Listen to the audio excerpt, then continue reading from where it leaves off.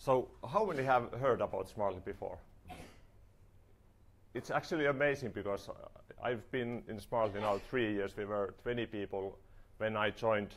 I've been giving presentations since that time, and 3 years ago nobody knew about us. So now we are about 200 people, growing fast and having regularly 10 offices around the world, meeting and really like doing those lot of cool things. So I was the first data scientist in Smartly, so bringing most of our optimization features, so hands-on developing many things that we have there in the production, meeting customers and bringing the innovations. And as already explained, so I've been also in Comptel Extract before, so doing these kind of machine learning things in production before Smartly. So what we do, so we have Facebook and Instagram partners, so basically helping the world's largest online advertisers to get better results from online marketing. So for example, Uber, eBay are our customers and using it. So, and that those numbers start to be amazing. So 1 billion euros yearly go through our product. So that gives some scale. So I don't like think about it, but for example, that budget allocation that I'm now going through a bit more. So about 1 million euros daily spent goes via those algorithms that I've been doing. So then it's, if you start to think about it that way, then it starts to be that, okay, the scale is quite massive already. But then it's still the way how we work. It's really like this kind of, that we do this kind of, the approach is always humble, hungry hunters. So we are not afraid of doing things. We have the like, we do this kind of small development closely with the customers, with the most advanced customers, do something, get it live fast, test with the customer, iterate, get better results. So even though we now run quite massive scale, it means that we are still prototyping and trying out what things work. Some things don't work, then we get that back, so that we are maximizing the learning. And everybody is actually full stack, so I'm really like coding sometimes myself a lot of those modeling parts, or then being with the customers, getting the knowledge from that side, so that we can actually find out what works. And it's definitely a lot about being close to customer and sharing just one vision, so that we are already 200 people, 10 offices around the world, so that everybody are on the same page and we can move towards the best goals for customers and for ourselves. So that's about the company, but just to give you a bit more context. So let's start first about online marketing, then maybe specifically that budget allocation use case and something else we have. So online marketing, what is the purpose of online marketing? It's basically, grow your business, brand yourself, get more customers, so customer acquisition in general. So how does that work? So you have your creative, your ad. It can be on your Facebook newsfeed or your Instagram newsfeed. It can be also the Google site, so you have that Google search or YouTube, something else. So you have the creative, what you're advertising. You are selecting who are your audience. There are a lot of different types of audiences. How you can it can be retargeting audience, people who have visited your web page, or it can be a broad interest-based audience, or it can be some other types of audience. And then is of course the right time. So finding those that this is the audience that is valuable for me, and this is the creative, and now is a good time to show for them. So what happens after you have seen an ad? So there is this kind of website conversion funnel. So you see an ad, maybe you click the ad, you end up your web page or your game app, and then you do something on the web page. So you view content, you view some products, you add some stuff to the cart, and then you maybe do a purchase. And from purchase comes revenue, and then you become a loyal customer, and you bring more revenue in the future, and you bring maybe more customers. So it's actually a very long funnel, and we should understand how all of these steps go. So even though you have a lot of like people seeing your ad, maybe 1-2% in a traditional e-com funnel do a purchase. That's actually quite optimistic number, even. So maybe everyone then depends on your product what you're advertising. But this is like the kind of funnel where we are working.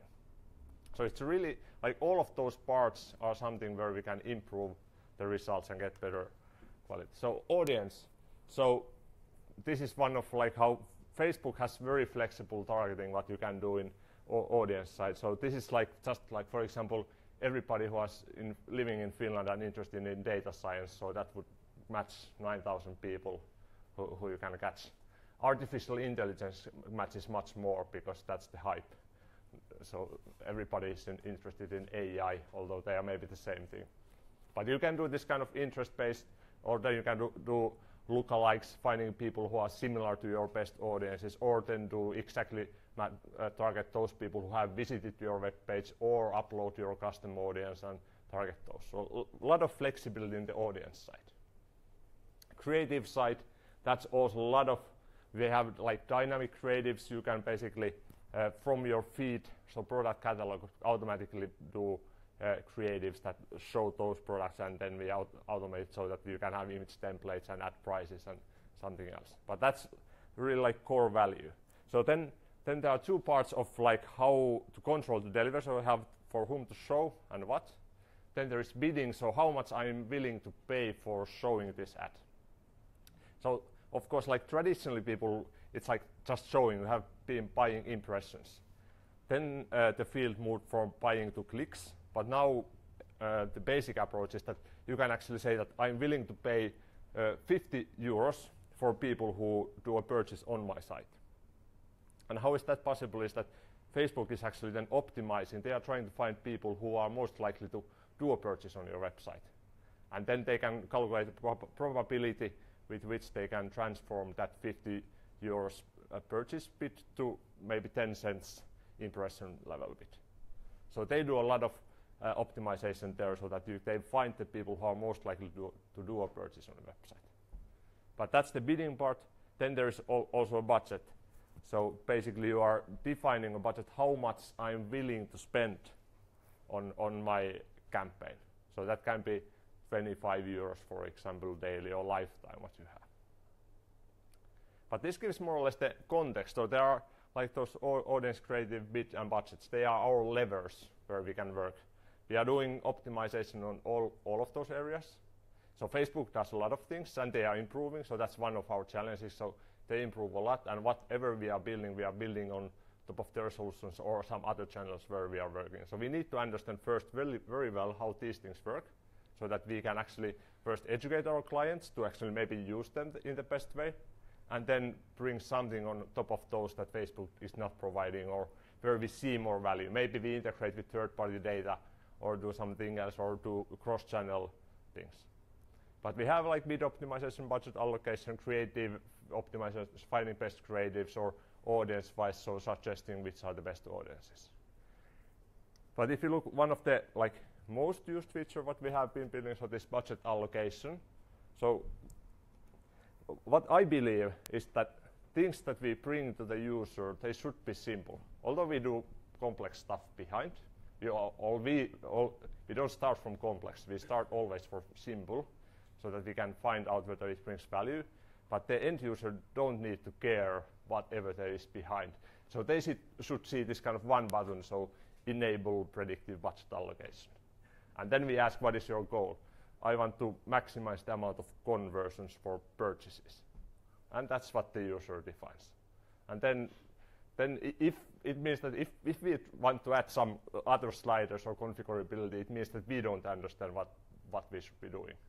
So trying to keep it simple, we have, when we started this, so there came all the time requests that, hey, can I have some aggressive this slider, or this doesn't work?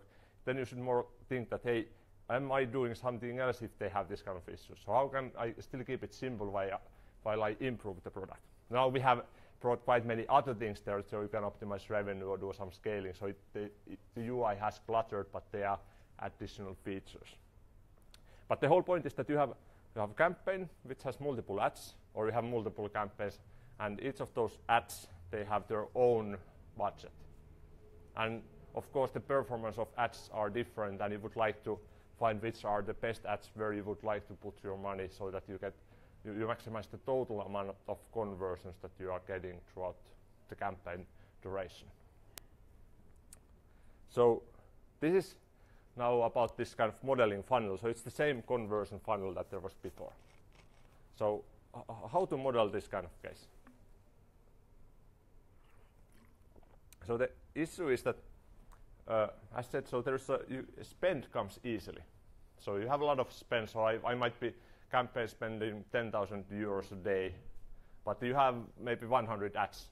So then the budget per ad starts to be quite small. And then even though you have like high spend, the amount of impressions, okay, you get maybe 1 million impressions a day. Okay, that's already quite big proportion of Finland, but still 1 million, maybe 10,000 people click your ad. Then you get conversion, so you could say maybe let's say 500 people do some add to carts, and after that 50 do a purchase, and then comes revenue, which is quite random. One guy buys with 10 euros, one guy buys with 1,000. So although you have a lot of data, the deeper you go into that funnel, the less you have, and still we would like to do decisions on very low level so that we can maximize basically the future revenue or lifetime value. So it's kind of modeling challenge. So in the left end you have a lot of data, but it's not relevant. We would like to maximize the lifetime value. So that gives this kind of modeling challenge. What we do a lot of Bayesian modeling. And why is that? Because we really need to know the things that we are and take the uncertainties. So when you don't have so many conversions, there is a lot of randomness in that. So if you observe 5 purchases, you could have, if you repeat the same thing, you would have gotten from 2 to 10 purchases easily. And what we see clients doing is that they overreact to many things. So they see this 3 conversions and then they calculate cost per conversion. And then when they suddenly see 4, then that changes their mind. They are now raising up the budgets or lowering. So there is a lot of these uncertainties that customers don't understand. And when we model well, we can improve the results a lot. So I bring some this kind of theory so that you can maybe learn something more. So multi-arm bandits. This is one of those methods that we use in this budget allocation case. So what is multi-arm bandits? If you go casino, you have this kind of slot machines. You have maybe 10 slot machines, and you don't know anything about the slot machines initially. You know how it works. You know that you put a coin in and then you pull a lever or arm. So you have multiple arms, so multiple machines with arms, and you don't know anything about those, but you believe that they are different. So maybe some of those machines is going to give me more money. So maybe that's not reality, but you believe that there is this kind of thing. So you go and you start to put money in all of those. And how this multi-arm bandit thing works is that you start from zero knowledge. You put money into all of those, and then you learn. You learn that, hey, maybe this slot is better. So how you do it yourself is also that you do something and then you observe that, hey, this is good machine. I start to put more money there. So this is kind of the basic idea. When you learn, you start to put more money, but when you don't have enough knowledge, you still spend throughout all of the machines so that you can collect learnings. So it's this kind of exploration, exploitation problem. So you want to explore to find the best, and you want to exploit the best one when you have found it. But things change always. So this is some theory which says what is the optimal way to do this kind of. So if you start from zero knowledge about not knowing anything, how you can approach this. So it's Bayesian bandits or Thompson sampling. So you should basically, with the probability that this machine is the best, you should pull it. So you should just find out the probability that this machine is the best and pull that machine with that probability. So if you start from zero, you don't know anything, so it's uniform probability, so you just pull any with equal probability. If I start to find out that, hey, I'm fairly sure that this machine is 80% with 80% probability the best, so 80% of the times pull that machine. And if you follow this kind of approach, then you are maximizing your revenues throughout the whole process. So it maximizes this exploration exploitation trade-off. So, and how this compares to our problem is that, okay, those machines, you can compare that they are ads which have budget. So we should allocate the budget in similar in proportion of the probability that this ad is the best in this very simplified theory. So that's so you have a simplified theory. So we have now this simplified theory that, hey, we should model the probability that this ad is the best. So how we can approach this model? So we start of course simple, bring some simple model to estimate these probabilities. So for example, we can start from conversion rate. So conversion rate means that what is the probability that from impression people will do a conversion, maybe purchase. So there is 100,000 impressions and 10 purchases. So this gives the context. So we have now 6 ad sets. So ad set is the level where budget is on Facebook. So we have conversions, we have impressions, and you can calculate the raw conversion rate. This is actually you have quite many conversions. Usually you would have even just less. If you take daily conversions, that's like time and other parts are then. This is maybe okay in this case, conversions from last 7 days, for example, and total impressions, just to start somewhere. So take last 7 days conversions, impression, calculate raw conversion rate. And then if you would have that kind of raw conversion rate, what could you do then? So, okay, that's not exact. So maybe with this amount of conversions, you can already trust that that's quite like reliable estimate of the conversion rate. But it's still quite like, you can model that conversion rate, for example, conversions, they are not unique conversions, so people can do multiple conversions. So it's not binomial process, you can model it as a Poisson process. So people doing multiple conversions, and then you can estimate that, hey, the uncertainties for these conversion rates for each ad set. So if you do Bayesian way, you get some gamma distribution, which is just the posterior of Poisson. But it doesn't matter, you get some uncertainties. Rule of thumb for amount of conversions is square root of that conversions gives the uncertainty. So if you have 100 conversion, 10 is square root of 100, so that's the deviance. Plus minus 2 times the deviance gives rough idea where is the amount of conversions if you would repeat. So now we get this kind of probabilities, the uncertainties, uncertain distribution associated with the ads. And we would like to allocate the budget. So now we should calculate from these distributions the probability that this is the best ad set. How you can that is via sampling. So we do this kind of sampling. It's hard from those distributions immediately to calculate what is the probability that this is the best. But you can do it so that you take from each ad set you take one sample. So maybe you get usually the samples near the mean, but you get for each one you get a sample, and then from one sampling you found out that hey, ad set 1 is the best. And then you do this kind of sampling 10,000 times, and you found out that from those samplings, ad set 1 was the best 50% of the time. So that's the proportion of budget that we should allocate. That's one way to implement from this distribution. So, and this is now the simple model. So, but then you know that all models are wrong. Some are useful. So you start from that simple. You bring that to production. And as we did, we took quite big customer, and we did this quite quickly. And okay, we quite soon observed that hey, things don't work so perfectly. So for example, when you do this, so what happens? We change the budgets quite much. So if we suddenly triple the budget for some ad set, that actually has an impact to the performance. So when you change the budget, so maybe you are saturating the audience, maybe how the Facebook bidding works, actually the conversions will get more costly.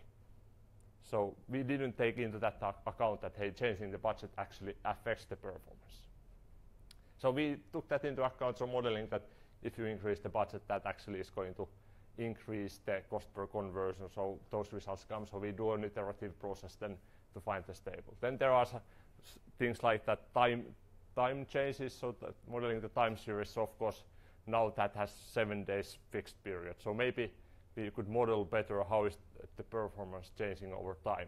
So then you have of course less data from 1 day, but if you do that, those kind of Kalman filtering style or Bayesian structural time series models, you can get quite good estimates from that time series part.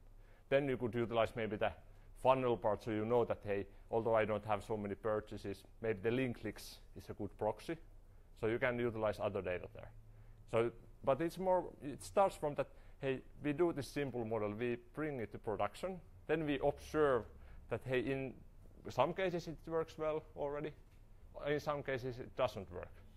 And what is the main issue in the model why it's not working for these cases, how we can improve it, so that we can actually improve and fix those parts. No, so now I would say that okay, it's quite stable. We have been fixing most of the like modeling parts. There are, of course, we know already still that there are some things that where it doesn't work perfectly, but they are quite minors. And if there is some big client or client who actually cares about those where we can that we should, so then we can improve those areas. For example, weekly seasonality was something that we just added because we had also budget scaling, so we can scale budgets up or down if the performance is good.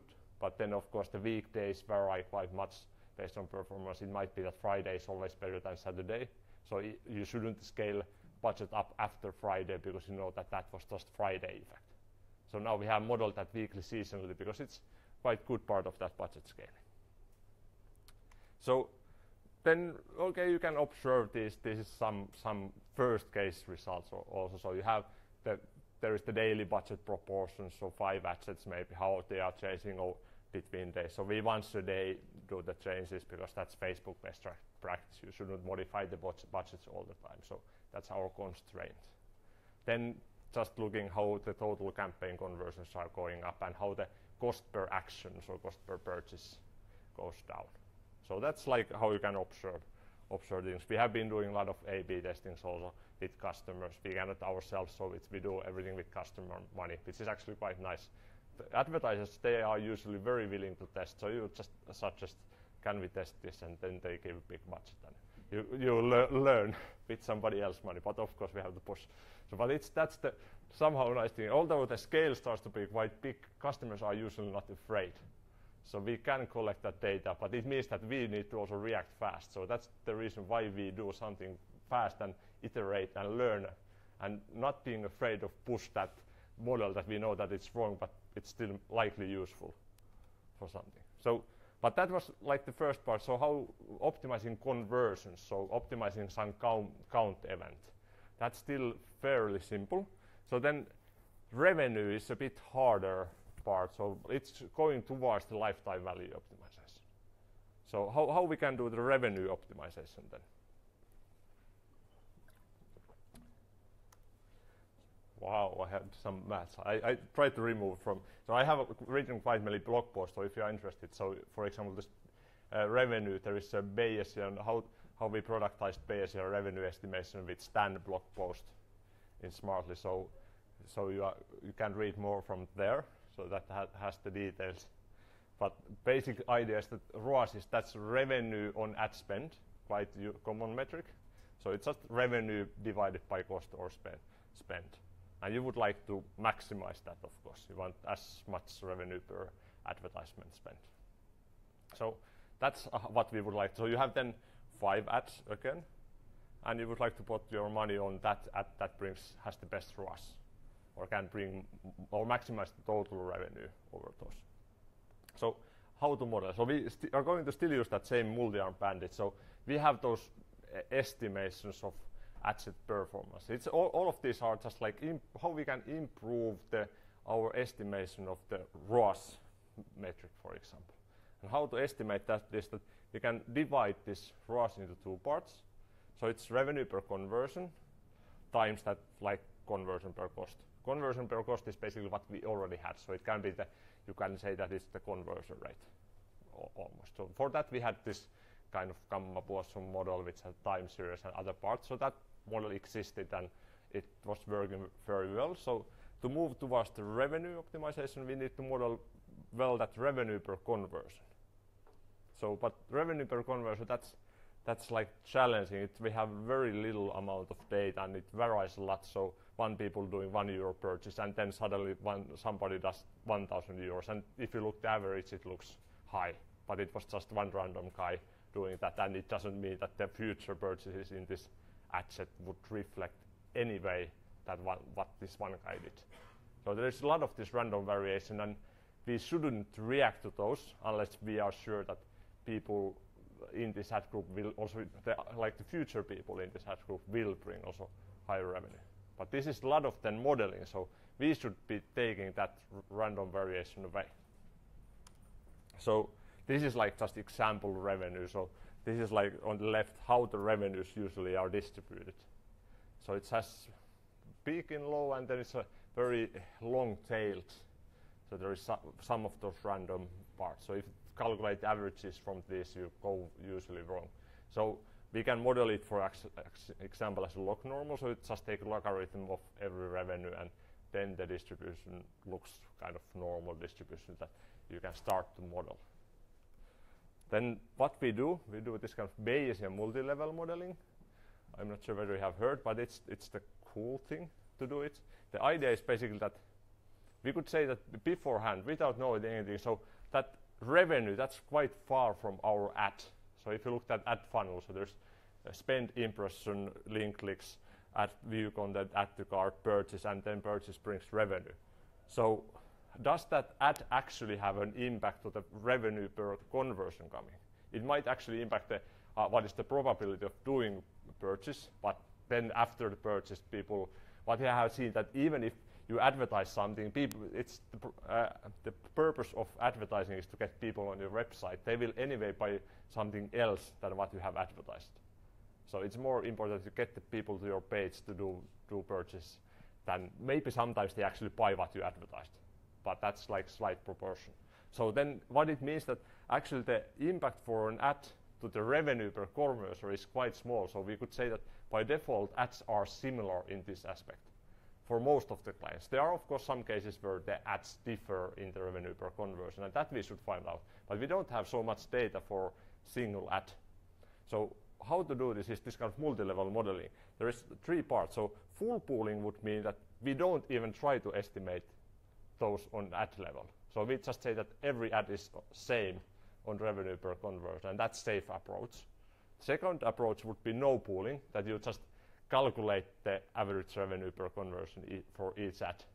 But then what happens is that you have this 1,000 euros in some ad, and that spoils the average. It could have happened in any other ad. So these are the like basic approaches, and either one goes wrong. So full pooling, you didn't even try to do it. No pooling, you just like do it totally wrong, and you overreact to things that are not real. So then this kind of multi-level Bayesian is like partial pooling. So you model it, so you say that hey, these ads are by default same in, for example, the campaign. So ad sets in the same campaign, they are by default similar if you don't have enough data to justify a difference. So you can model that in a Bayesian way, and then if you have enough data per ad set, so then you can give a better estimate for it. If you're not, then it should be close to the like campaign level average. And then campaigns belong to advertisement account, and if campaign doesn't have enough information, it should be close to the account level average for this revenue per conversion. So this is the basic idea behind multi-level modeling, and you can implement this yourself, just like modeling it, or you can use some like probabilistic programming languages, which are the next cool like deep learning stuff coming. Like they are actually building, for example, there are Stan by MC3 Edward. So Edward is, for example, just came as part of TensorFlow. So it's TensorFlow probability package what they are implementing. There are a lot of different things that they can do. There is like this kind of sampling things, and there is variational inferences and so on. But you can easily define your models in this kind of probabilistic programming languages. So then somewhat about the results. What we observe is that common case that ad sets don't differ in this revenue per conversion. They differ in the like conversion rate, but then when we are looking at revenue per conversion, they don't differ. So when we get these mean revenue estimations per ad set, so then all ad sets look similar. And what happens, this is like weighted upper right corner, so there would be the raw estimate on X, and then after we have given the stable estimate, we notice that hey, the raw estimate would have varied a lot, but when we get the estimation, we are saying that hey, they don't actually differ, or we don't have enough data to justify that they would differ. Then there are some cases, this is for example the hierarchy, so similar colored ad sets belong to the same campaign, so we can see that campaigns differ, but ad sets in the campaigns don't differ. So then that gives kind of how we are utilizing the hierarchy. There can be also other cases where ad sets actually differ and they have enough data to justify that they differ. So that's one part, how we bring the revenue and how we can incorporate this kind of improvements. That was more or less it. So we are, as said, we are growing a lot fast. So from 20 to 200 in three years what I've been part, and still growing fast. So we are looking at this humble, hungry hunters.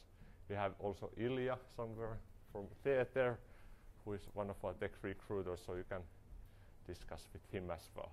So please welcome and thank you.